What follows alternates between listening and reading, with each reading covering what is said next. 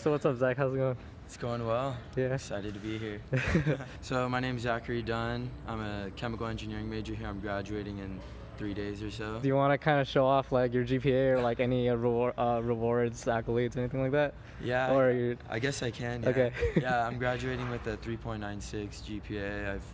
I was the #1 student in the chemical engineering department. I got a few awards. I was the Alumni Association Scholar, and I was also a Bourne's Academic Excellence Scholar. So this graduation has been nice. I've been getting a lot of love for the hard work. I'm the biochemical emphasis, and so I came in freshman. I was a little lucky. My brother's a few years older than me, and he's like in a PhD right now. So he told me get involved in research early. So I was playing soccer here for the D1 team for my first 2 years, and I was doing undergraduate research.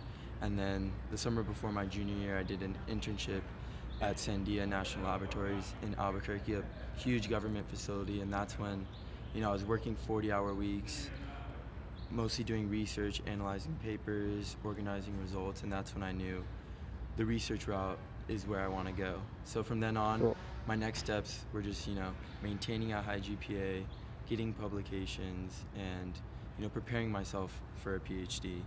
And so now I'm going to be attending USC, University of Southern California, in the fall for my PhD in chemical engineering, and I'll be focusing on CAR T-cell engineering, which is engineering your own immune system to fight different diseases, and as of now, it's revolutionizing cancer treatment, so that's what I'll be focusing on.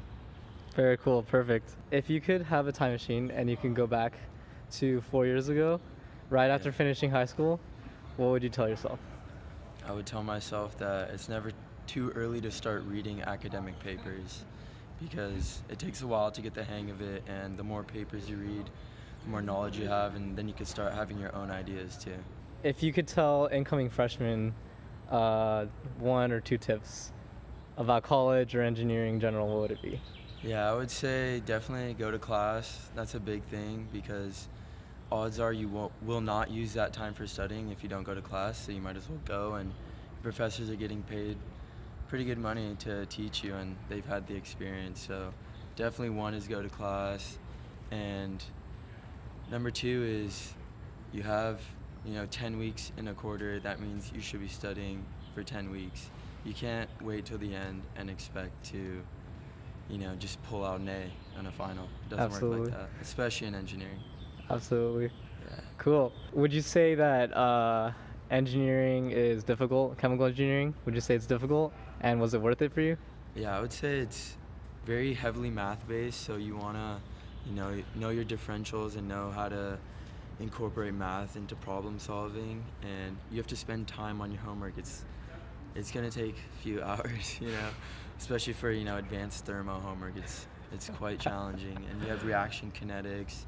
You have very hard majors. That's why chemical engineers are very valuable in industry.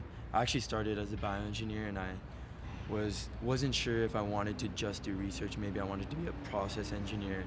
I wasn't sure if I wanted to work in medicine or I wanted to work in a process plant. So as a chemical engineer, you have a wide range of options you can choose from. You can work in almost any industry, and that's what I think is amazing about a chemical engineer. And also, because it's so hard, your degree is very valuable. And so, a chemist versus a chemical engineer is someone that can scale up a process. It's more industry-based versus strictly research-based. So yeah, chemical engineering's been hard, but not gonna lie about that. But Was it worth it? yeah, it's allowed me to pursue everything I wanted to do so far. So For sure. I'm very excited. For sure. That's So the one thing that we gotta ask you, dude, is that kind of led into my last question. Do you have any fun? Do you have a social life? Yeah, Is there any I time mean- for that?